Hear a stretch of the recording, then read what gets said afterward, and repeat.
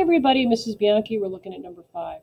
Julio places gray chairs and blue chairs in each row he sets up for the assembly. The ratio of gray chairs to blue chairs in each row is 7:3. How many gray chairs and blue chairs will Julio use if he sets up a total of 80 chairs? All right, so what are the categories that they're talking about here? So I see that we're talking about gray chairs and we're talking about blue chairs. And let's write the numbers that we have.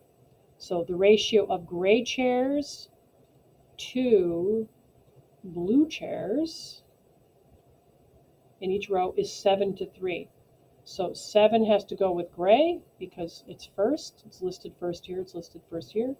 And blue chairs, we have to go with the number 3. All right. Now, in class, we've been talking a lot about what would this third column be that I created. A lot of 6th graders don't have the intuition to include that. That would be your total number of chairs that you're dealing with. Total chairs, regardless of color.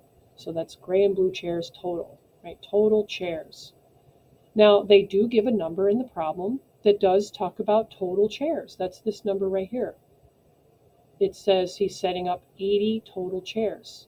Now, before we plug that number in, you have to ask yourself, how do I get this number that pertains to the 7 and the 3? We would be adding the 7 plus 3, and that's going to give us the total chairs that we need for this particular ratio.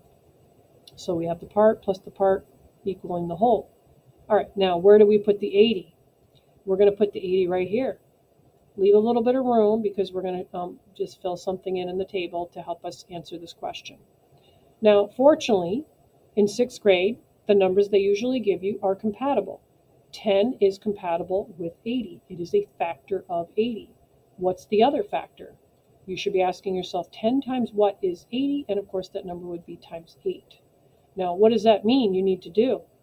You need to multiply 8 times the 3 to get a number of blue chairs and multiply these two numbers together to get the number of gray chairs. Now I'm just going to put a line here to separate our work so we don't get confused. But ask yourself, what is this times this to get your gray chair number?